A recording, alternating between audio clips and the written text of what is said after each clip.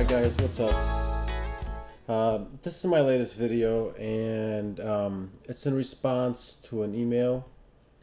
Alright, so this video is in response to this guy called In the Brewery. His question was, how do you change it to Windows 7 Basic?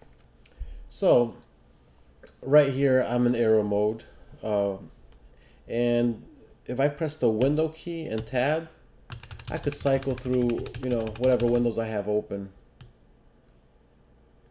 Alright, let me just quit that. Alright, so I'm going to show you how to change it to Windows 7 Basic. So, click the Windows orb, Control Panel, click on Appearance.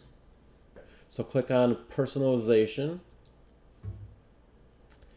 And check this out. Okay, so here, all these themes right here are arrow themes, and I'm currently on the architecture one. So if I click Windows 7, it's going to switch to the next arrow theme. And right here on the bottom, you have your basic and high contrast themes.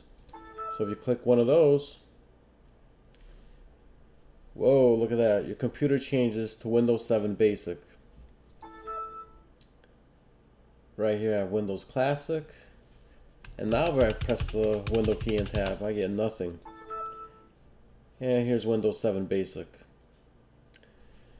So once again, you got to go to Control Panel, Appearance and Personalization, and then Personalization.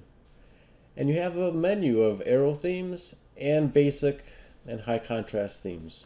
Thanks for watching another video on youtube.com/home edition, which is now called Proven Helper, because that's what I do. For some reason, I find myself making a lot of how-to videos, so that's why I call myself Proven Helper.